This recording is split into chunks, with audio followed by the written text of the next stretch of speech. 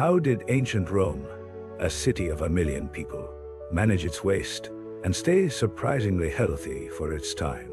The secret lies beneath its very streets, the Cloaca Maxima, one of history's greatest engineering feats.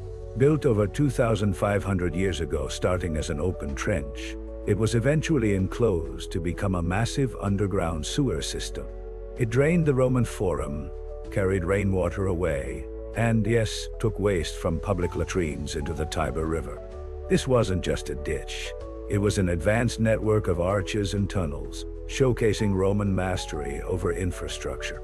It helped prevent disease, kept the city cleaner, and was a testament to Roman planning. This ancient super sewer still functions in parts of Rome today. It's an invisible marvel that powered the city's growth, proving that sometimes the greatest innovations are the ones you never see.